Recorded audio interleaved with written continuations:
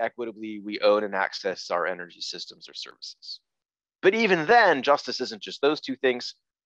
There's a whole third stream of research on procedures or governance, if you want a different term, or free, prior, informed consent. This is all about decision making. This is all about processes of engagement and inclusion and how honest they are. Is it consultation or just information? Finally, there's a very recent stream of justice work on recognition, or if you use Nancy Fraser's term, the injustice of misrecognition. And this is kind of a special placeholder for vulnerable groups. So costs and benefits and procedures can exist in kind of in a vacuum almost, where you kind of can talk about them in the abstract. But recognition kind of says, well, we want to have special consideration for marginalized groups, for indigenous peoples, for those with disabilities, for the chronically poor, or other categories of ethnic minorities who maybe don't deserve equal treatment, they deserve special treatment given their low capacity to adapt or their limited resources or previous waves and cycles of dispossession and victimization. Because of those four themes, energy justice is very much unlike other frames or heuristics that we usually use in the field. So this is from my colleague, Darren McCauley. Points if you can catch the typo. He misspelled accessibility. It's missing its Y. But anyway, what he's kind of showing here on the left is that an energy justice lens sits in this kind of nested hierarchy of where if we're talking about sustainability, maybe we look at carbon. And if we're talking about availability, maybe it's security of supply. And if it's accessibility only, it's poverty. But justice can enable us to look at all of those. It's in like the middle of the triangle. So it brings all of those elements into its frame or its domain.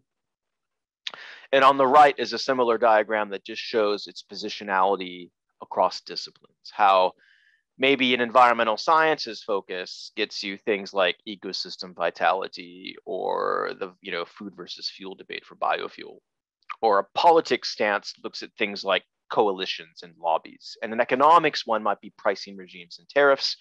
Well, energy law and policy is where justice is. So it sits at that nexus between or incorporating environmental sciences, politics, and economics together. So if you want a very kind term, it's a holistic perspective.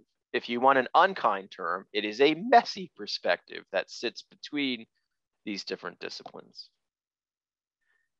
How it's been applied in the fields, there are lots of different ways. The two that I enjoy are more interdisciplinary, so they kind of draw on multiple themes. I like Kirsten Jenkins. This was here, Alyssa, before I realized she spoke to you last year. She has a very nice review that talks about 4 tenets of justice and then how they create evaluative and normative pressures on how we understand energy systems. And what I like about this framework is it isn't just distributional justice. It isn't just procedural justice. And there are lots of papers that take only one of those lenses, like a distributional look at EVs or a procedural look at wind power planning in the Eastern US. And I like that you have all 4 of these because they give you different things, right? They help you evaluate what's wrong, who's ignored, how unfair our process is. But they also point the way prescriptively towards how we can solve them. So energy justice enables us to do descriptive and prescriptive analysis, evaluative and normative types of assessments, which is unique. Many of us are trained, even I was trained, not to be normative. I was trained to be a neutral, dispassionate scholar, don't get involved in these controversies. And so it kind of helps blend that divide between scholarship and advocacy. And you can see this is just an example of where we applied it a few years ago to electric mobility in the Nordic region. So you can see each of the 4 tenets of justice and you can see what they mean. And then you can see what their application to electric mobility reveals about what's wrong with the uptake of electric vehicles and e-mobility in Norway and Iceland and Finland and Denmark and Sweden. And we'll talk more about that in a bit because it's one of the cases for the second half of the presentation. The other way that people apply it are the principles of justice. And I guess I'm guilty here of trying to create these principles with Michael Dworkin and others in some of my earlier works. So the argument here is you have, it was initially 8, we added 2 more to 10 principles. These are qualitative principles. They're not hierarchical, so they're all meant to be equal. And they sound good, right? Like principle of due process says that we should respect human rights, and the principle of equity says that people have a right to fairly access energy services, and resistance says we have a moral duty to oppose oppression and hegemony. So they sound good, but then you kind of start to realize that in practice, it can be very, very difficult to meet them all. Like you maybe can think of an energy policy or program or technology that meets 2 of them or 3 of them, but when you start to tick them off, they start to trade off. And that I think is both the merit and the detriment of a principle approach, is it's very, very hard to satisfy all of the principles. And we've had colleagues try to quantify them. So my colleague Raphael Heffron has the energy justice metric, which takes some of these and tries to quantify metrics for them. I don't do that here. This is more kind of just qualitatively, we should think about in our decisions these principles as guiding criteria for what is just and what is not just. Because there's so many principles, in practice, we've gotten away with just applying some of them. So in this paper, we took 4 innovations: energy service contracts, EVs, household solar panels, and low carbon heat, usually through retrofits like heat pumps, and showed with just 4 principles. So only 4 of these principles are used in this paper: affordability, sustainability, equity, and respect. And we showed quite troublingly, well, 2 things. All 4 of these low carbon innovations in the UK have positive justice dimensions, hurrah. Unfortunately, all of them also have negative ones. So there's no net plus winner, right, in terms of justice. All of the systems create justice trade-offs. And all of them also create trade-offs among different principles. That's the other thing. Some principles are achieved, like affordability, only at the expense of others, like equity or possibly respect. So this creates what we've called the political economy of justice. But for the purposes of this part of the talk, it's more meant to say that when you operationalize these principles, it doesn't have to be all 10. And even us, the architects of the principles, have only used 2 or 4 and still had quite interesting, I hope, analysis result. So the second part of what I wanted to do in the talk before we get to some of the empirical research is kind of take you through the energy justice literature since we launched these principles and frameworks, and kind of tell you where it is as well as what's wrong with it, which is maybe things you can address in your own research. And so we call these, we like to make things spicy, new frontiers. So what are the new energy justice frontiers? And we hypothesized these a few years ago, but I can tell you, as an editor and as a peer reviewer, these 6 frontiers are still valid. 90% of the energy justice work that I see is not within the frontiers. So I will stand here in 2021 and say, I think that they still stand as actual new frontiers. And so what are they? First one is one that critiques myself. Benefit of scholarship. And that is, in our work, this is a book with Cambridge University Press that I did with Michael Dworkin, who's a wonderful chap. He's at Vermont Law School, although he's now retired. And in our book, we took 4 classic justice theorists and 4 modern justice concepts. So the top 4 go back thousands of years, and the bottom 4 only go back maybe a few decades. The top 4 take notions of virtue and utility and human rights, the Magna Carta, and procedural justice. And the bottom 4 are very much newer systems of justice, like Rawls or libertarianism or Dworkin or people like Peter Singer. And we applied each of these different concepts to one energy topic. Now, we could have taken one concept and applied it to all topics. We could have had like a mixing and a matching, but that would have made a messy book. So for the book's focus, it was just one energy topic per concept. So published the book. Hurrah. Thought we did a really good job. And then we noticed a problem, actually 2 problems with this table. And feel free if you want to talk at this point. This is if we were in person, I would say raise your hand. So anyone in the audience, what could be wrong with this wonderful table of philosophical influences? Anything? Feel free to speak.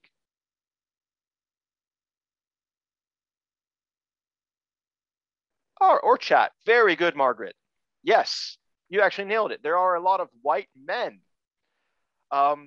In fact, I think there are only 2 women.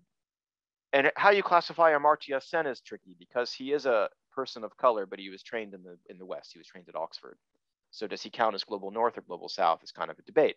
So we've got 2 issues here. We got a lot of men, and then we got a lot of people from the West, right? From Greco-Roman times up to like Rawls, who's writing also from Harvard.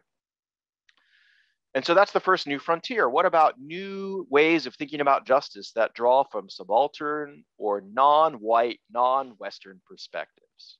Whether it's notions of Ubuntu in South Africa, or some of the Eastern philosophies, Taoism, Confucianism, Dharma, Buddhism, or indigenous perspectives of the Navajo, or the Sami here in Northern Europe, or perhaps even gypsies and travelers who are another displaced community. They all have equal validity in their application to understand energy systems and to determine what is fair and right. And so we don't have to rely on these Western masculine notions of justice. And I'm very happy that some research has emerged using Buddhist approaches, Ubuntu approaches, and some indigenous perspectives on justice very recently, especially anti-colonialist perspectives, anti-racist perspectives, which I completely celebrate.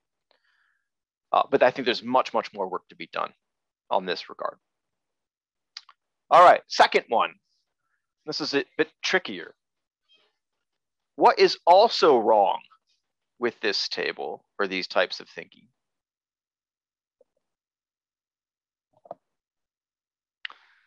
I know it's early in the morning. I'll make this easy because it's a mistake that I make in my research as well. We focus a lot on humans, right? Justice, Martin Luther King and others, is about human affairs. That's why it's social justice. And so it doesn't really do a really good job breaking beyond what's called anthropocentrism.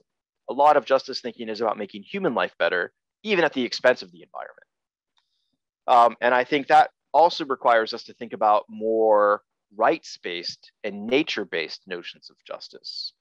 And you have people talking about the rights of nature. You have Nash talking about environmental ethics, right? That talk about how humans have a duty, right, to protect and preserve the biosphere, independent of what ecosystem services it provides. It's beautiful and lovely, right? And that's why we should protect it, not because it gives us clean air or clean water. And there are, again, a whole set of non-human centered justice theories like animal centrism and biocentrism and ecocentrism that value nature and other forms of life spiritually and non-instrumentally. That also could open up new ways of thinking about energy justice, which we also celebrate, to kind of reject this anthropocentrism. The third area is also quite tricky, and it's also one that is critiquing some of the earlier justice work that I did, where I would provide case studies and we would say, here's our case study of what Denmark has done to create a low carbon regime with benefits for customers and resilience in the environment. Or here's our example of the Warm Front program, which is the largest fuel poverty program in Europe, which helped lift millions of UK homes out of fuel poverty. Problem with these cases is they're nicely bounded by a country. But lots of justice issues are actually multi-scalar. And that becomes very apparent here in this work from Stephen Davis and Ken Caldeira that talks about embodied emissions. And you can see for China there, it's like 80% of Chinese emissions are embodied in products that are traded globally. So China is a net exporter of intensive emissions products. And look at us, the US at the bottom is the net importer. And one of the problems with a lot of scholarship, including the UN, because the way that we account for carbon emissions is based on NDCs, which are countries, is we miss these global traded emissions. And this can be quite substantial. I forget the exact number, but it's something like 70% of greenhouse gas emissions are accounted for in these trading flows. And so it's quite hard to talk about energy justice issues when you talk about only a given location. It's all relational, it's all globalized, and there are very complex supply chains that wrap around the world and complicate our analytical categories. I have published research arguing about the Danish wind model and how what Denmark has done for wind energy makes a lot of sense. Other countries could learn from how they've done their feed-in tariffs and their carbon taxes. But another explanation is that Denmark has been able to pursue wind only because they're part of Nord Pool, the Nordic power pool. And they have the luxury of tapping into the pumped hydro reserves of Norway and the ability to sell and wheel power into the high-priced German retail market during times of peak demand, right? And so even it's a mistake. There's no such thing as the Danish wind model. It's the Northern European grid, right? So Denmark is embedded in the cross-scalar issues that happen to benefit it regionally. And this becomes even more apparent. We had some fun here. We teamed up with researchers at one of the largest manufacturers of wind energy. I can't tell you who, but you can guess because we list their affiliation. And we conducted what's called an environmental profit and loss. So this is kind of neat. The first company to do this was Puma, the shoemaker, where they wanted to showcase how sustainable their shoes were. So they did like an environmental audit across their supply chain, where they looked at like the amount of air pollution and carbon and waste that were built into their supply chain for shoes. And they were really embarrassed because it turns out that almost all of the value of their shoes was offset by the environmental damage they were causing. So let's just say Puma didn't do a second environmental profit and loss after the first one. We replicated Puma's methodology. We took the same metrics, air pollution, CO2, and waste, and applied them to wind energy, to the supply chain. And we had a similar revelation. Holy crap. Like these are the environmental damages with 3 different types of offshore wind farms by turbine with real world data. This is actual supply chain data from that company. And these 3.1 megawatt offshore wind turbines cost about 3 million euros. So you can see for the offshore concrete one, you're losing €1 million of value already with the environmental damage that it causes. However, here's where it gets really tricky. These wind turbines were all deployed in Northern Europe, but we also tracked with the supply chain where the damages came from, and they didn't come from Europe. 80% of the damages came from China and South Korea. So again, we have this really complex multi-scalar issue. Wind energy seems to be very clean in the Nordic region because all the externalities with making it, the steel, the concrete, fiberglass, are outsourced to Asia. And it gets even worse when you then account for actual exports of fossil fuels, because the Nordic region, which is low carbon, is a net exporter of fossil fuel. And they export about 3 times as much fossil fuel, especially Norway, oil and gas, and Denmark, oil and gas. Denmark even had a company called Dong, Danish Oil and Natural Gas, which they've renamed. So this becomes really, really pesky, right? And it really challenges our thinking about the kind of Nordic low carbon transition and things like Norway becoming the world leader in electric vehicles because they still export a whole crap load of fossil fuels. So if you want an analogy that I tell my students, it would be the equivalent of a country abolishing slavery and then still selling slaves on the market. And so I think that very questionably raises the morality of these types of low carbon transitions. But these things only become apparent when you start to adopt whole systems multi-scalar lenses, which most of us do not adopt. All right, we're halfway through the new frontiers. There's only 6. So the fourth one is business models. And this is Abraham Lincoln, by the way, although I'm guessing most of you probably guessed that. He's here because he used to have a famous quote when he was debating in the Lincoln-Douglas debates in Illinois when he was running for Senate, that he would take a Bible and he'd put a silver dollar on top of it, and he would say, no person can see the word of justice when it's covered by the silver dollar. The argument there is that if we're blinded by profit, we're not going to be focused on justice. And there's something intuitive there. However, is it always the case? Isn't what's just also sometimes good for the bottom line, right? Because injustice creates damages and community opposition and protests and can lead to boycotts and direct action and sabotage. And so I think this kind of nexus of what is both just and good for business could harness business models for energy justice. And as a very exploratory study, we found 4 examples here in Europe of companies that both had a business model that was viable, so they still exist, they create revenue, and they met energy justice goals. So it's not this Sophie's choice of you're just or profitable. You can be just and profitable in very particular situations. Although I should mention these are extreme cases, like these are not representative cases. We had to look really hard to find business models oriented towards justice. They also operate at different scales. So the top one is a cooperative that operates at the neighborhood scale. The second one is a very small utility called Robin Hood Energy because it's near Nottingham. The third is an energy service company that does retrofits. And then the fourth is called a community interest company that shares its ownership structure. So half of their wind farms, every wind farm they have, half is owned by the local community. So they are very unique business structures, but at least we can show there are examples of where you can generate business models that don't contravene some of the justice principles. All right, the fifth one is, in simple terms, winners and losers, or if you're at the middle of your PhD defense, political economy. Both of them kind of mean the same things.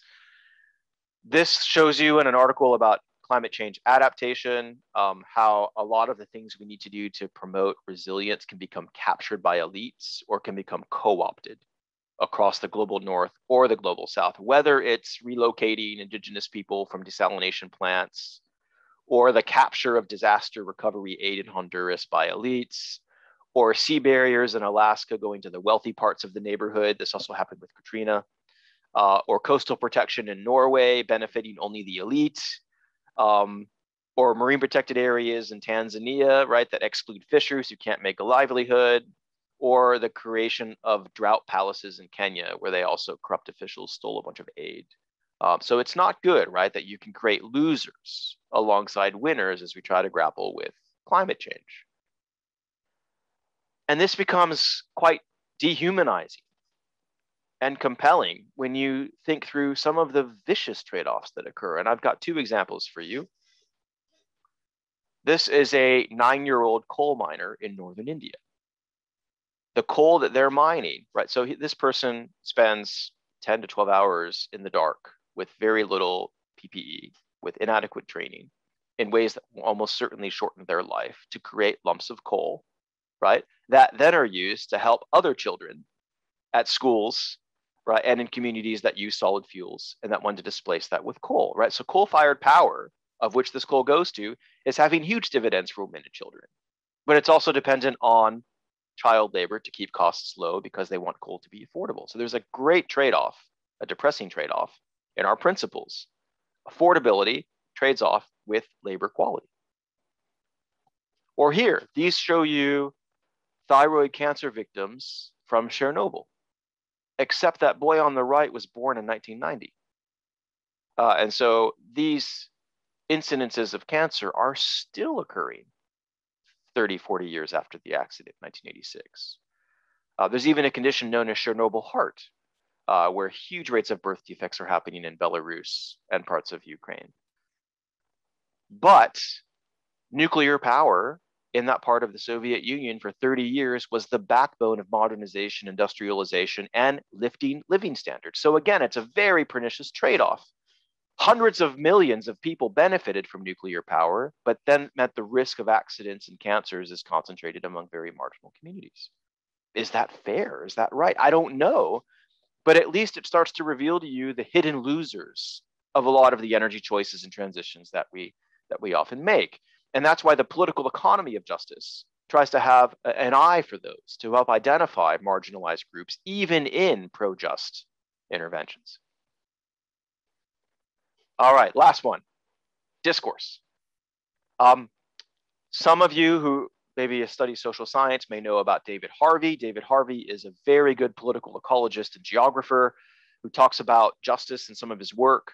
And he is quite frankly critiquing justice for being captured by market elites who use the rhetoric of justice to mask their injustice, right? Justice creates false discourse where you have people like President Trump say that they're just, or you have people who are promoting liberal market reforms that capture rent, but use it in terms of justice, or doing this for justice and equity. So he's really critical of justice discourse as a false performance that only leads to elite actors accumulating wealth and dispossessing the poor. So he's asking us to be very careful about justice language, and that needs deconstructed And I can give you two examples. I think it's only one example for this talk, but in the paper we give three. This was an advertising campaign run by Chevron that shows two women of color, and it says, great, oil companies should support the communities they're a part of. We agree, stamp, with the CEO. This campaign was being run at the same time Chevron admitted in US court to committing acts of violence, kidnapping, and terrorism against communities. It doesn't get any more Orwellian than that, right? They run a glossy campaign about how they're supporting communities when they're actually paying insurgent groups to attack communities who are opposing some of their oil and gas wells. So this is precisely the sort of justice discourse that Harvey is critical of. Okay, so that's the 6 frontiers. In the next and final part of the presentation, I'm talking about our latest work from the Innopaths project, Decarbonization and its Discontents, where we intentionally tried, you ready for this? I can't believe this took me like 10 minutes to design. Alyssa, if you're ready, you're gonna see some colors. So our latest work from Innopaths was designed explicitly to tackle 2 of the new frontiers. There's the first one, you saw it, it just glowed, number 3. And there's the other one, number 5. Yeah, I'm so bad with animation. So we intentionally chose looking at cross-scalar issues and looking at winners and losers together. And to do that, we draw from a very nice paper by Noel Healy, Jenny Stevens, and Stephanie Malin about the embodied injustices with energy systems. So in their work, this is a diagram from their paper, they looked at coal. And they said, you know, one of the problems with coal and many other energy systems is we only look at where it's used. So we have like an environmental impact statement for a coal-fired power plant at the site of combustion or production. And that's where that box is, right? And that's where a lot of us focus. It's where we take our photographs of the cooling towers. It's where James Hansen is getting arrested for climate protests, right? But in obsessing over coal production and use and its air pollution, perhaps, we kind of miss all of the hidden injustices in other parts of coal's life cycle, like coal mining, coal extraction, coal processing, coal transportation via rail or barges, and then things like coal disposal, like fly ash, where you have things like the Kingston fly ash spill, a $1 billion accident in Tennessee related to an impoundment reservoir for fly ash. And they're very worried that in doing that, we miss all of the slow violence and human rights abuses and biodiversity loss and disruption of livelihoods that occur all of across these sacrifice zones. And we were really inspired by Healy's study, but we thought, okay, I understand these exist for coal and oil and gas. What about renewables? What about nuclear power? What about the pro-climate interventions? So the pro-climate interventions that we want, heat pumps, EVs, smart meters, etc., also have these hidden injustices? And if so, what do they look like? So we intentionally embarked on a project that looked at 4 energy transitions. So our unit of analysis was a transition, and we took 2 supply-side transitions and 2 demand-side transitions. So the supply-side ones were nuclear power in France and household solar energy in Germany. And our demand-side transitions were electric vehicles in Norway and smart meters in Great Britain for electricity and natural gas. This gets you 3 neat things. It gets you a diversity or heterogeneity of cases, hurrah. It gets you transitions that occur in different times. So like the French nuclear rollout was really accelerated in the 70s and 80s, 1973 Mesmer plan. The German feed-in tariff begins in the 90s and is accelerated in 2000s with the EEG. Norway's BEV transition kind of starts in the 2000s, accelerates in the 2010s, and the UK is in the middle of their smart meter transition with target set for 2024. Every home and small business here is supposed to be offered a smart meter by 2024. So we get you 4 different historical transitions at 4 different temporalities. But the final thing of which I like about them is all 4 of these transitions are massive and world leading in their own right. France still gets about 3/4 of its electricity from nuclear power, and it is the largest exporter of nuclear power in the world. Germany has by far the largest per capita use of solar than any other country in the world. Norway, I just read this yesterday, is now 80% of new car sales in Norway are BEVs. Their per capita adoption of EVs is 40 times larger than the number 2 market, which is China. And Great Britain will be distributing 56 million smart meters and in-home displays, which makes it the infrastructural challenge of this generation, so the government says.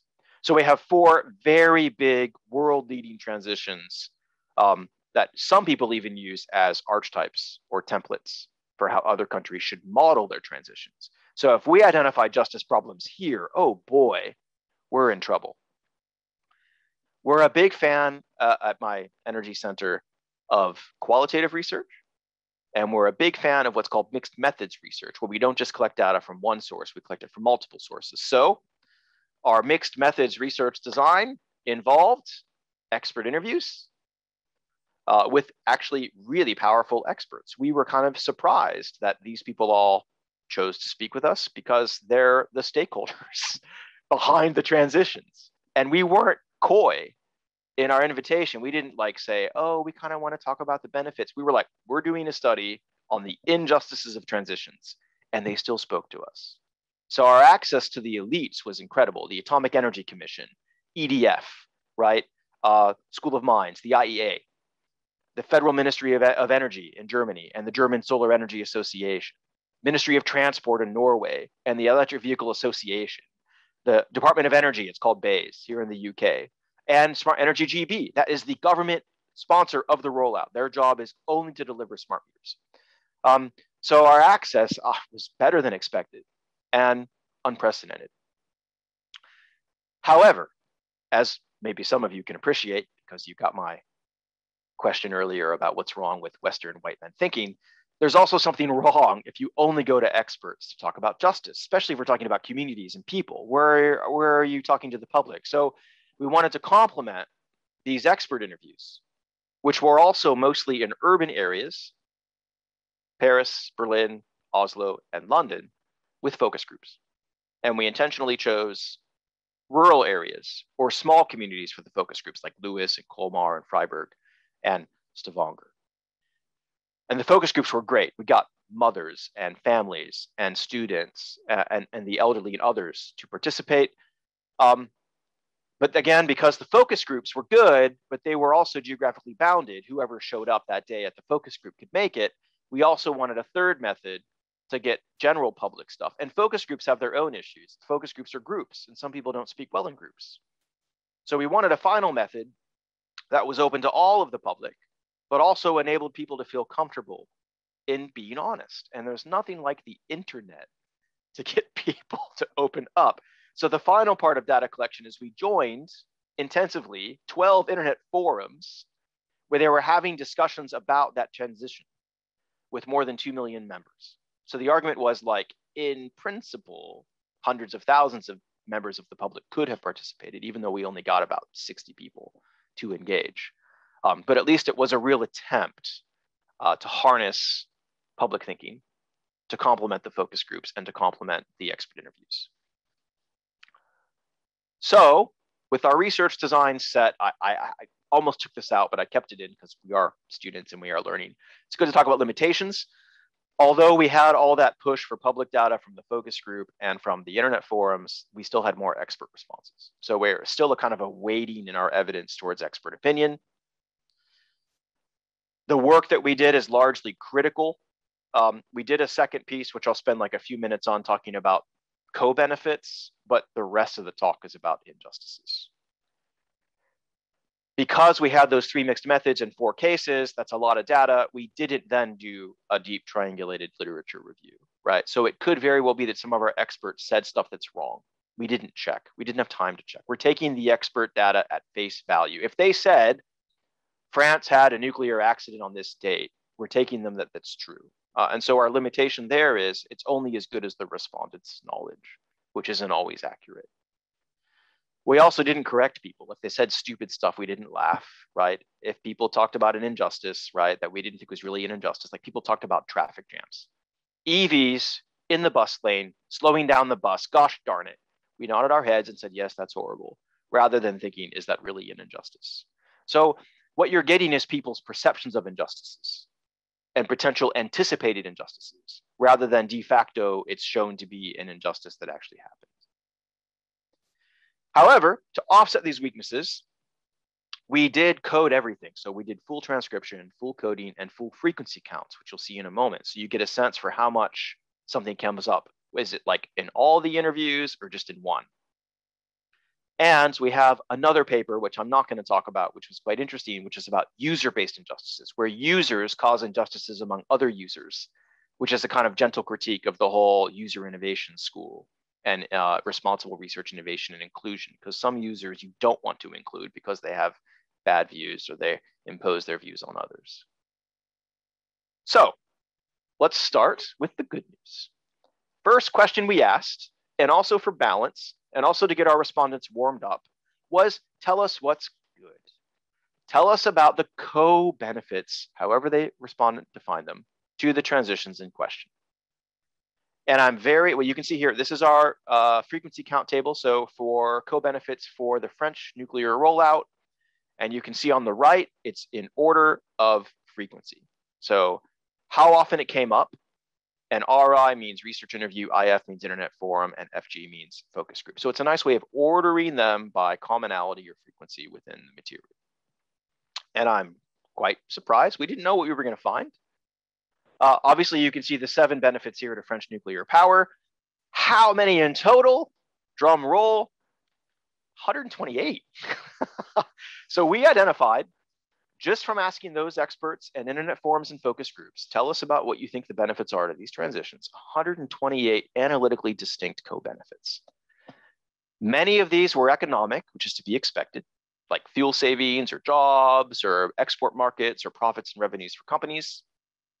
Many of them are environmental, like carbon and air pollution and better land use and avoided externalities.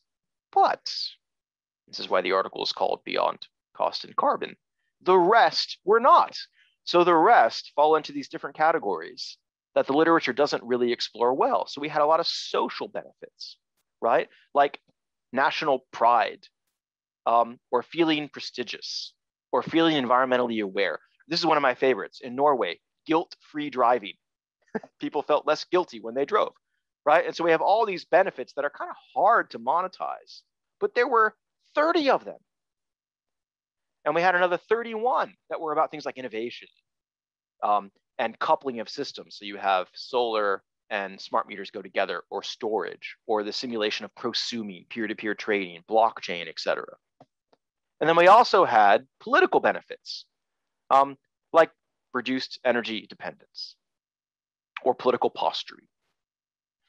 And I think that's quite neat because it really shows you the diversity of the co-benefits, and it also shows you that these transitions aren't just bad. They also are doing a lot of good things in terms of the jobs and the environment and political systems. You can also see that they're pretty equally distributed among the 4 transitions. It wasn't like it was just Great Britain that grabbed them all, right? All of the transitions have between 25 and 45 co-benefits. They weren't that consolidated with one technology or transition. Okay, what about the injustices? Second paper, same sort of coding. You can again see this is the distributional injustices for French nuclear power. For this paper, we took the tenets approach to justice. So we divided the injustices into distributive, procedural, cosmopolitan, and recognition. And again, if I was with you, I'd ask you to guess. But how many injustices do we have? Well, at least I'm happy to say there were more co-benefits. 128 co-benefits, 120, it's close, injustices.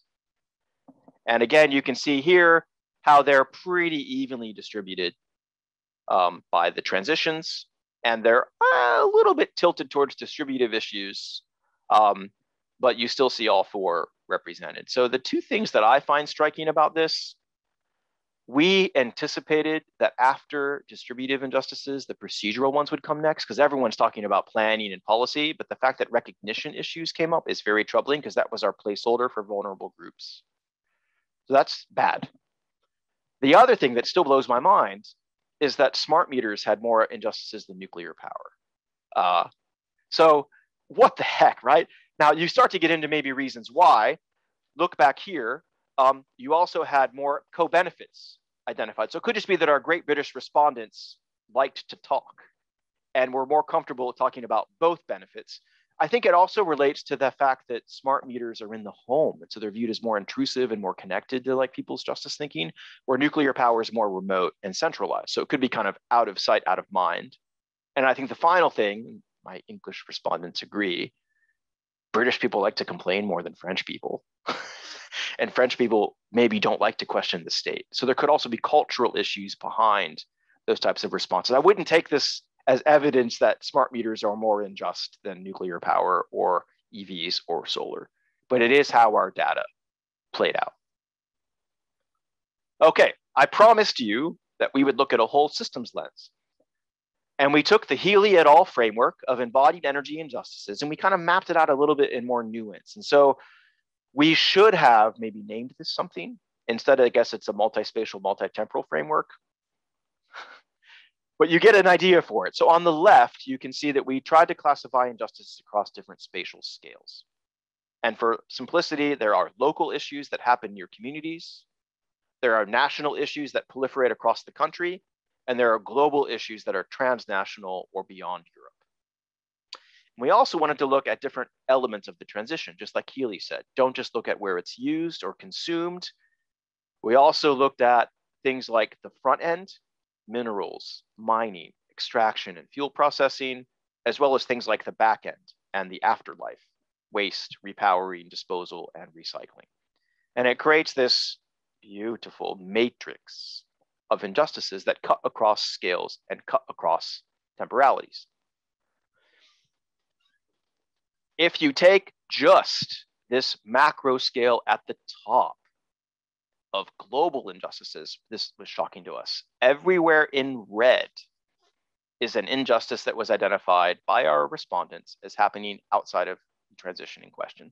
So this really underscores the multiscalar nature of these transitions and how they're implicated in, well, disruption of tar sands profitability in Canada, interference with Peabody coal exports from the US, toxicity and pollution from lithium mines in South America, electronic waste flows going to Central Sub-Saharan Africa, interruption of LNG export viability in Australia, reliance on Uyghurs and forced labor for manufacturing solar panels in China, interruption of profits for Gazprom, the displacement of fossil fuel vehicles that end up in places like Nigeria or Eastern Europe, because fossil fueled cars don't just disappear from Norway, they end up somewhere else. They're resold and reshipped. So it really underscores in a very depressing way how low carbon transitions don't just have losers, those losers are global due to the interconnected multi-scalar nature of transitions processes. The other thing that we found is that some of those impacts aren't distributed equally. Following recognitional justice, they tend to hit some very, very vulnerable groups, like electronic waste workers, or artisanal miners, or French winemakers, or modern slaves, which are hidden into a lot of the supply chains for these technologies. We still have about 4 or 5 million modern slaves, according to the Human Rights Lab at Nottingham University. Women and children are also perpetually impacted.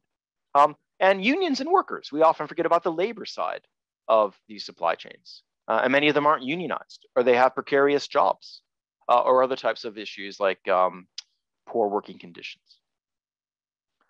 So, and this is also a very recent review we did of 20 years of geography research called Who Were the Victims of Low Carbon Transitions? And this got quite big. So 20 years of research, 198 studies, 332 case studies. So it's a pretty large and qualitative case comparison. And look at the table on the right. It says, okay, within that corpus of literature, who's victimized? Number 1, non-human species. Number 2, host communities. So it's like, wow, that's not good. That our low carbon transitions are themselves hurting the environment and are also hurting most those who adopt them. And then you can see a whole other list in order of frequency by the evidence: farmers, the rural poor, fishers, the urban poor, women, prostitutes, students, alcoholics are even mentioned. The mafia is even involved in some wind supply chains, right? So it's connected to assassinations and kidnappings. So you start to see who our energy systems are hurting as we rush to adopt climate mitigation technologies. And this is a placeholder. We cataloged every time that evidence mentioned an indigenous group. And again, here it's quite depressing. You can see multiple indigenous groups around the world impacted oftentimes by multiple transitions at once, like the indigenous communities in Bolivia, who are under threat from EV development, smart grids, storage, lithium, et cetera. What's really depressing about this table is you're only seeing the first third of it. So it goes on.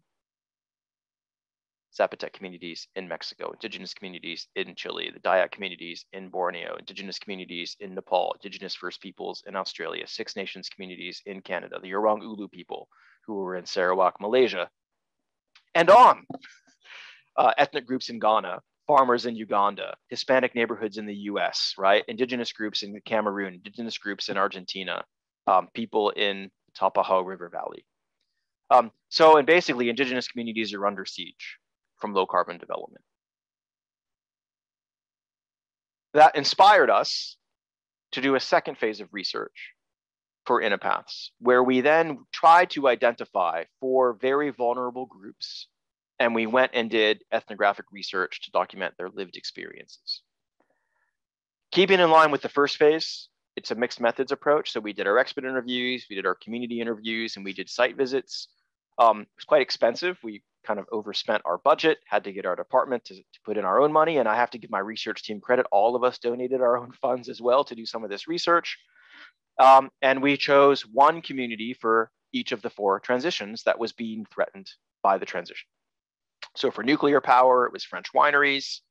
For German solar energy, it was solar workers themselves. For smart meters, it was electronic waste flows going to Ghana. Turns out that 70% of e-waste in the UK ends up at Ogbagbashi in Ghana. And for EVs, it was cobalt mining. And for each of those cases, again, we did expert interviews. Maybe more importantly this time, we did community interviews. So you can see my poor French research fellow had to go spend a weekend with 6 winemakers and wine growers in the Rhone Valley. My German team went to visit Bitterfeld-Wolfen, where we talked to ex-solar workers and mayors and union leaders. I led the team to Ghana, where we talked to e-waste scrapyard workers and labor leaders as well. And I also led a team to the Congo, the DRC, where we talked to 48 artisanal and industrial cobalt miners, drivers, traders, et cetera. This was complemented with an intense amount of field research. So Bruno visited 7 vineyards, 7 wine cellars, and 1 wine trading fair, poor guy. To be fair, he also visited 3 nuclear power plants, so it kind of evened out. My research team visited 8 solar manufacturing sites, and then we happened to visit in Africa 20 scrapyards and 30 different mines or mining sites. So quite intensive data collection. And what we found, this will show you briefly our findings. Okay, why French wineries? Well, it turns out, this is from our evidence, a lot of wine growers are negatively impacted by nuclear power because it changes the microclimate. Nuclear power is thermoelectric generation that's changing the temperature of water and changing the temperature of air. That's why you often see huge volumes of steam whenever you go by nuclear power plants. And then you throw in these concerns about radioactive accidents and pollution, tritium and cesium in the water, and it negatively affects wine development. As one winemaker said, it was a mistake for us to think that we could live cohabitably with nuclear power. Or, to put this in even more stark context, the Trisketon nuclear facility has had 3 or 4 incidents in the past 15 years. Each of the time an incident happens, the local wineries lose 40% of their sales because no one wants to buy wine from like a nuclear accident zone. And these are small and medium enterprises at the margin. They can't afford a 40% loss of sales any year. So a lot of them have gone bankrupt or have been forced into mergers and acquisitions. This shows you how close the vineyards get to the nuclear infrastructure. This is the Trisketon nuclear facility and the Trisketon winery, which is literally about a kilometer away. As the winemaker told us, imagine if this was on the bottle of wine, no one would ever drink it. So they've even tried to rename their winery so people don't associate it with Trisketon anymore, to no avail. We never expected that our vulnerable group for German solar energy would be German solar workers. We didn't see that coming, but this is why. This is the quote from one of our experts. Well, you know what? The big vulnerable group to solar is not coal miners, it's not nuclear power workers, it's the solar workers themselves. The 100,000 people who lost their jobs over the past 10 years. You have trade unions behind saving coal. No one saved solar energy. They weren't unionized, they didn't have the protections. So you see this last part of the quote, workers in the German renewable energy sector are a vulnerable population. Or, in the words of one of the mayors we spoke to in Bitterfeld-Wolfen, which is where they put a lot of the manufacturing facilities, Berlin got the electricity, we got the ashes. They got everything associated with the downside of manufacturing, pollution, boom and bust cycles, lack of pensions. And now, because they've all shut down, completely abandoned factoryscapes that they have to maintain. So it's not just they've lost revenue and pension and taxes and all that. They then have to spend millions of euros maintaining infrastructure that's been abandoned, that is prone to vagrancy and drug use and homelessness, et cetera. And this is quite striking too, because this is the Sun Park, which is where Q cells used to be. This used to be the world's biggest source of solar manufacturing. Now it's permanently shut and closed down. And actually Q cells has been merged and bought out, I think, by some Chinese company. So it's been a kind of huge backfire of German industrial strategy where they invested billions of euros only to see the market collapse 10 years later, and they pulled back and have decided to support coal and coal workers, not solar workers. The third case is in Ghana, where we get to go to an electronic waste scrapyard. We correlated this one with smart meters because they have batteries and home displays, and smart meters themselves only last about 10 years. And you can do the math, 56 million units needing replaced every 10 to 15 years. I actually have a smart meter. It actually lasted a year. It was replaced by within a year. So the lifetime can be even shorter if the meter goes bad. And again, what's the link? Well, you have hundreds of thousands of people also living at this scrapyard in Ghana, which is the biggest dump for scrap and e-waste in the world. It's where 70% of the e-waste from the UK goes, which was our case study. You have young children as young as 6, 7, or 8 engaged in the business. They drop out of school. This one tells us a story about a boy who died at the age of 12 and how they're sick. And I saw this myself when I visited. You see children, they're sleeping on bricks, just lying out in the open for a 3 or 4 hour break before they go back into the scrapyard. It is incredibly hazardous. You have open fires, open burning, you have black smoke. They burn a lot of the e-waste because it's an easier way to get to the gold, copper, and the other materials inside. This shows you a teenager who's going through the waste after it's been burnt, try to look for things of value. And this would be another point. If I was with you, I would say, what in the world is this thing in the middle of the photograph? And many of you would guess and say what you thought it was. But I'll cut to the chase. It's a cow. And that cow is full of milk, and they will drink the milk. And the river that you see behind them is their source of drinking water. You also have open air vegetable stalls, a mosque, a football pitch, and 2 schools in this scrapyard. This is why rates of toxicity are actually higher for the community than they are for the workers at the scrapyard, because the community has to live there, but the workers only come in shifts and often go back home. It's also why this is the part of Ghana that has the highest rate of birth defects, the lowest life expectancy, the highest rate of neonatal problems, and a whole host of other medical problems. I think life expectancy is less than 50 years of age, when the average for most of Ghana is about 70, 72, depending on gender and occupation. So our electronic waste flows are literally poisoning the communities. And while we connected this to smart meters, it is also connected to heat pumps, solar photovoltaics, distributed storage, fuel cells. All of those generate very large volumes of e-waste. And here's a little statistic for you that I find extremely troubling. By the year 2050, solar energy will generate as much e-waste as all e-waste today.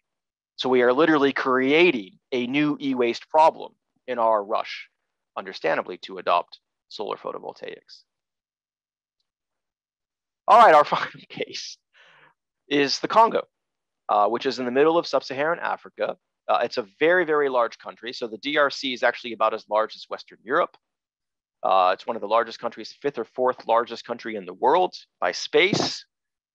It has a lot of its cobalt in the southeastern tip near Zambia, near Lubumbashi, Lakashi, and Kolwezi. That's where we visited. We visited all of the sites here that you can actually see in the red dots. And again, why? Well, the artisanal cobalt mining that we need for electric vehicle batteries, as well as for other electronics, is very hazardous. And about 20% of the Congolese cobalt production is artisanal. So it's very low tech. And you can see one of the young miners here. This is from one of our experts. Mining is not living, it's dying. The moment you step into the mine, the clock starts ticking. You can die or get harmed in a variety of ways. Silicosis, mercury. You can even catch the plague, the bubonic plague, in the middle of these mines because they bring food in with them, and the food brings rats, and people get bit by rats. Keep in mind as well that you want to stay in these mines for up to 7 to 10 days. Where do you go to the restroom? You just go in the corner. And so it literally smells like shit in the middle of the mine. As this one said, it's an underground circus full of animal excrement. And that's just what can make you sick. You can still have accidents, and you can still lose an arm or a leg or bleed to death in the middle of the jungle. You can see here how low tech this mining can become. You can also see this miner isn't even wearing shoes. Look at their flip-flops, which they've taken off. Notice that they're not even using a ladder. This miner doesn't have a shovel. He's mining with his hands. He has no mask, no PPE, no ventilation, and very inadequate structural support for the mine. It's just dug with a shovel, which explains why hundreds of these miners die every year in unreported accidents. You can also see connections to child labor. This shows you young children at the backside of an industrial mine who are looking through mine tailings, some of which are radioactive, some of which are very hazardous. Notice again, they're barefoot. Notice again, the complete lack of PPE.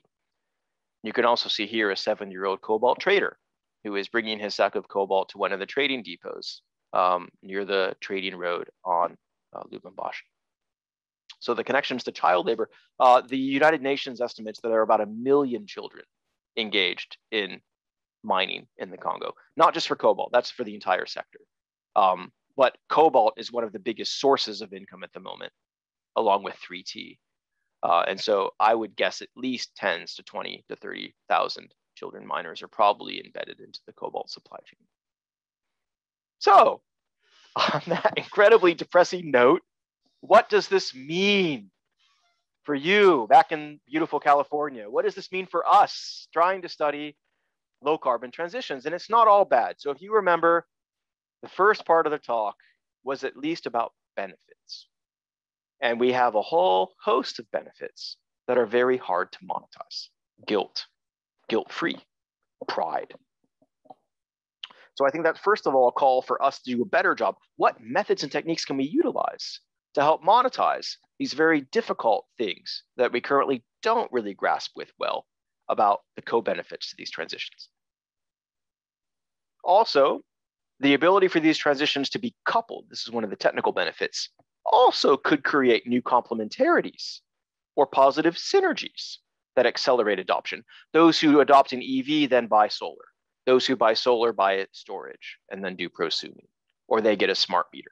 So this also suggests that we need to become more better at maybe systems analysis rather than technologies analysis.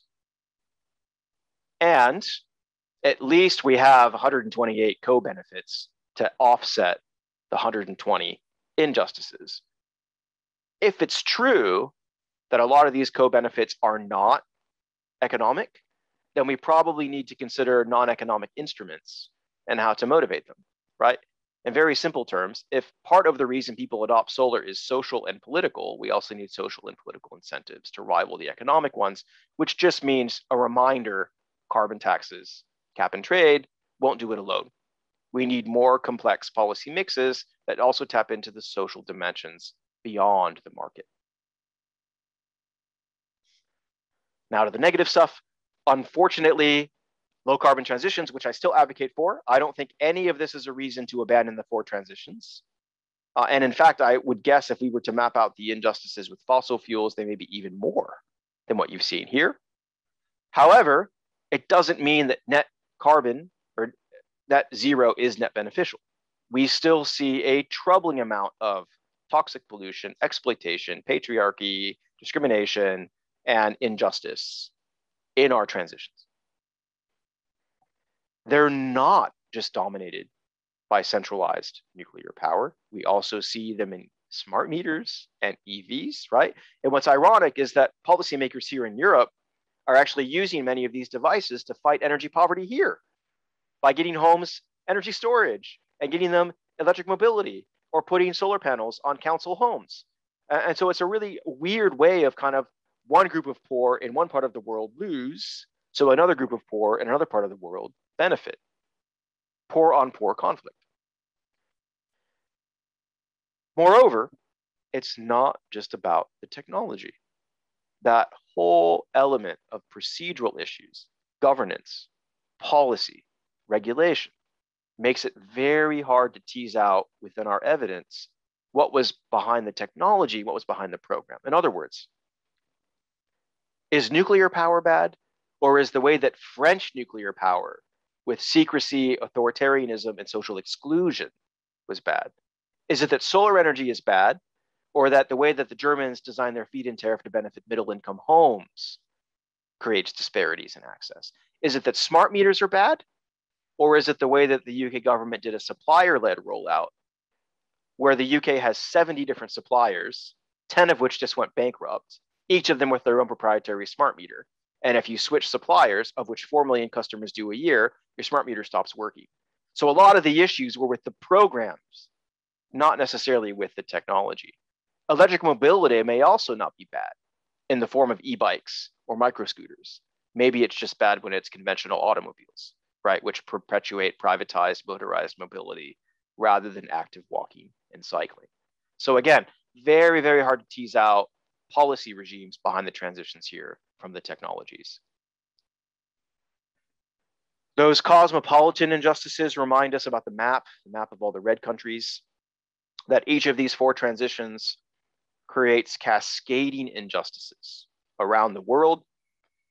I didn't talk about all the nuclear ones, right? We have reactor designs being exported that may not be safe. We have electricity trade undermining transitions in Poland and Switzerland because they can rely on nuclear power from France. I didn't even talk about uranium mining. French nuclear power relies on uranium mining from Niger and Azerbaijan and Canada and Australia, where it actually impinges on indigenous groups. And I also didn't talk about long-lived nuclear waste and nuclear waste repositories, all of which create very pernicious multi-scalar injustice issues. For solar, I talked a little bit about things like low-wage manufacturing and Uyghur manipulation in China. I didn't talk so much about factory waste streams, which is another issue, that you have toxic pollution around factories that make solar in places like China and even in Germany. For smart meters, they're partly implicated in the cobalt mining one, because you need copper and cobalt for smart meter batteries, and troubling flows of electronic waste in Ghana. And then here you can see for EVs, it's things like extractive industries, but also things like where cheap and dirty petrol cars go when people in Norway adopt an EV. They don't just disappear, they end up going to Poland or Estonia or even parts of Africa. And I'm quite concerned. So I'm a big advocate still, even after doing this research, of Sustainable Development Goal 7, which is clean energy for all, which is about doubling renewable energy and promoting energy access. And I think clean energy in that way is a human right. But I think how we currently secure that human right creates too many trade-offs with other human rights, gender equality, labor protection, life on land, life below water, which leads to, like I said, poor on poor conflict or green on green conflict, which is very, very problematic. And I think analytically, one of the biggest benefits to these whole systems approaches is it allows us to recognize this very troubling decarbonization divide, where currently we are decarbonizing, but we're doing so in a way where the global north is getting cleaner and the global south is getting more carbon intensive. So it's not eliminating injustice, it's just recirculating it. And I think that's very much how we need to embrace more of the new frontiers that couple whole systems thinking with looking at winners and losers. And with that, I'm very happy to open it up for questions. Thank you, Alyssa. Thank you. Yeah, see the applause is coming up. So guys, raise your hands or you can enter questions in the chat. And if you guys don't do it, I have like a whole list of questions, but so I see Meg first and then Jess. Meg, please go ahead. Yeah, thank you so much for this presentation. I also have a million questions, but I will save them. The one I wanted to ask right now is I was curious if in any of the interviews or focus groups, if anyone brought up colonialism during the discussion of these impacts. Particularly, I know the impacts on indigenous communities came up a lot in literature, but then also relating to the situation of mining in the Democratic Republic of Congo. I think that's a pretty direct result of colonial mining operations. So I was just curious if you see a way to incorporate that in your research or if anyone brought it up. Very, very good question. Yes, so it did come up a few times, not a lot. I think a handful of people even used the word colonialism in the interviews, talking about these colonial relationships with Africa, especially, and how European states are outsourcing, pernicious effects there. It also came up in a different way, in that some people thought that low carbon transitions themselves were a new form of imperialism, a way for Europe to kind of capture markets and dominate markets. And I get that. In a way, it kind of is, because the European Union is looking at the next energy transition. And they've made all these investments in wind and solar ahead of the US, because they're thinking come 2050, we wanted to win the race, right? And so I kind of get that it's kind of like you could reread the transitions as an attempt to make the global energy system like Europe, with European technology, European patents. From rough guess, I think that colonialism probably came up 4 or 5 times out of the total data set. So we're not talking like a huge amount, but it did come up some. The other thing that's quite interesting, Margaret, is we mentioned this in I think the Decarbonization and Discontents paper. Not everyone could identify injustices. That was also quite interesting. Like in about 10 or 15 of the interviews, when we asked that question, can you think of any injustices with EVs? They'd be like, no, which also shows you the invisibility of the injustices for even a quarter of our experts who thought really they were honest. No, I don't see anything. What could be wrong with a smart meter? Injustice? It's just a smart meter. So it also shows you disagreement, and it's why the frequency counts aren't higher, because even though we had 64 interviews, the highest frequency count is like 15 or 16 for a lot of those injustices. So that also shows you how invisible they are, even to our experts. Right, Jess, go ahead. Yeah, thank you for such an interesting and great talk. My question is really about what your approach is to getting into contact with the cobalt miners and mining communities within the DRC, and kind of what stakeholders you talked to there. So great question. I've given a podcast about an hour about that, because it's a very fascinating case. I'll give you the short answer. So we didn't know initially we were going to do that study. So the second phase of the Unipath's work was grounded in the first phase. So we only knew about some vulnerable groups because it emerged from the data from the first wave of interviews. So in a way, we didn't know where we would go. And actually, we were thinking of not doing that case. We actually were thinking of doing a uranium mining case instead, because we wanted kind of 2 global ones in Africa and then 2 ones in Europe. So we had a lot of discussions and debates, and at the last minute only chose the Congo. When we decided to do the Congo, We benefit basically because we have the Institute for Development Studies here at Sussex. And so Sussex is kind of known for having where I'm at, which is called SPRU, Science Policy Research Unit. And then we have the Institute for Development Studies, IDS. IDS is amazing. They're #1 in the world for development studies. So they already had contacts in the Congo. They'd already done work on extractive industries in the Congo. I actually spoke to someone who did his PhD in the Congo, working for IDS. So that really, really helped because they put me in touch with people at the University of Lubumbashi, as well as people in the capital city. And it's from there that you spiraled out. So the short answer is we had good networks that were already established there. Once that happened, it was another 6 months. It's one of the most difficult places to do research in, not just because of political violence and uncertainty, like it's on the watch list for a lot of traveling communities. And I had to do a security training and briefing to go and call my head of department twice a day to make sure I was safe. And I had a security escort with me at all times. But also in terms of approvals, we had to spend thousands of pounds and also get approvals from Congolese Secret Service, both of the provincial governors of the states that we were in, as well as the president, prime minister's kind of office. All of them had a fee for us to do research. So there was also that. We had to take the time to invest and build networks. And then the final bit of this is we made sure it wasn't just us. And so I went to the Congo, but we had a Congolese team of local researchers who spoke French and local dialects. And there were 6 of them. We hired them for a month and paid them fairly generously by Congolese standards. And so that was also ensuring both that we gave something back, but it also meant that we could divide the research team up, and the miners really opened up more to the Congolese researchers than they did to some of the foreigners. And so I guess using local researchers was also a huge plus. This all underlies having funding. This is a $500,000 project. And so, which is also quite troubling because it's like, who else can do this research? Who can pick up and fly on a plane to the Congo and afford to give all these, certificates and approvals from the Congolese Secret Service? So we have the luxury of being well funded, and we certainly needed it. Thank you. I'm going to read Fatima's question. It got seconded by Sarah as well. In your first study, how did you end up coding injustices, especially given that researchers might have different opinions on what that is compared to the respondents? Really easy. And so I think their respondent views being different is what matters rather than the researcher views. We used the word injustice in our question. So when we said, tell us about the injustices of this transition, we didn't say, tell us about the costs, tell us about the impacts, tell us about the losers. We use that word injustice.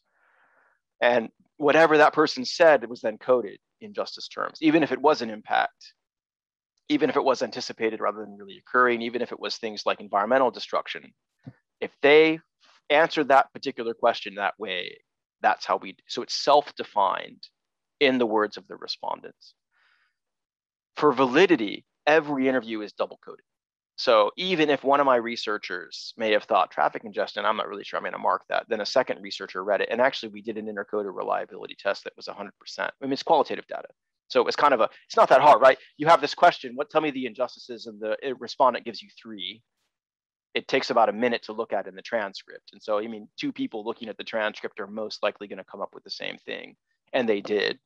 But we at least had that double coding for that process to make sure that we had a bit more rigor. And most of the interviews were done in teams anyway, especially for the first phase. So yeah, self-defined injustices by the respondents. I'm gonna try for one more question because we're sort of up against our end time here.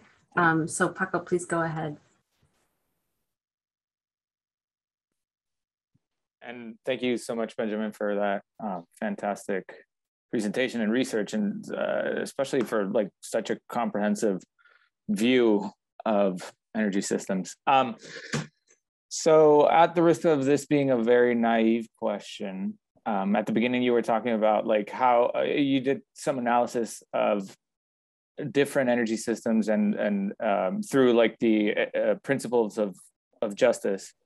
And it seemed like none of the ones that you were looking at kind of checked all the boxes. So the question would be overall, wouldn't creating energy systems with an energy justice focus have a substantially better outcome for humanity than our current profit-driven energy systems, even if they don't check all the principles of justice boxes. So it seems kind of like trying to transition, we could easily fall into paralysis by analysis. No, it's not a naive question at all. It's a very good one. And you're absolutely right. I mean, our intent with this wasn't to thwart those transitions. It was recognize that they don't benefit everyone. And then let's implement some policies to change it. One of the questions we also asked in our interviews was what policies need changed to make the transitions more just. And that's a whole section of the paper.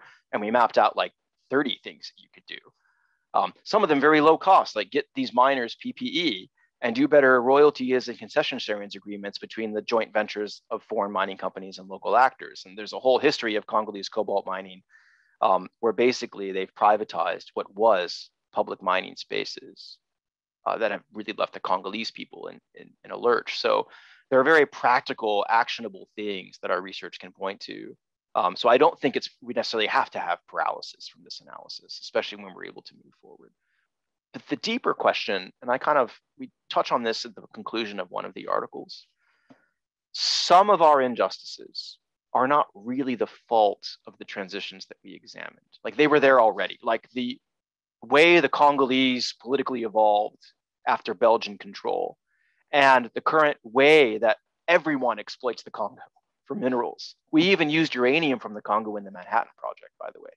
So it's kind of like, can you really blame EVs when we already had cobalt supply chains there that were already kind of, marginalizing Congolese workers? And same with scrapyards. That scrapyard in Ghana existed well before we started to think about smart meters. It's been there for 40 years. And so in those situations, these transitions don't create new injustices. They just reify what's already there, structural problems with capitalism and geopolitics. However, in two of the other cases, the transitions did introduce entirely new vulnerabilities that didn't exist before. French wineries would be doing darn fine if the French nuclear power rollout never came along. And those workers who lost their jobs and were victimized by German solar energy, right, wouldn't have had to go through the horrors of unemployment and relocation and community disarticulation if that hadn't happened the way it did. So those are situations where those two transitions did harm communities. And I think that's the trick, right? Recognizing sometimes that it's not a new injustice, it's just exacerbating an existing one. And in other cases it is. And I think you split those out and you have two very different types. Well, I realize we have one more question in the chat, and maybe I'll shorten it. This question is from Hong, who was basically asking about who recognizes exporting dirty cars as an injustice, and maybe more broadly, like, when the perspectives of someone in the receiving country who might appreciate having mobility options that wouldn't otherwise be there. Absolutely. So you're absolutely right. This would have been Norwegian respondents who talked about their concerns that were all these, old Skodas and Peugeots going after people buy their nice shiny new Tesla. It's very possible that if we had gone to places like Poland and said, oh, you just received a really nice car you probably couldn't have afforded and it's almost new, it's 5 years old, they would not view that as an injustice. This is the relationality of injustices.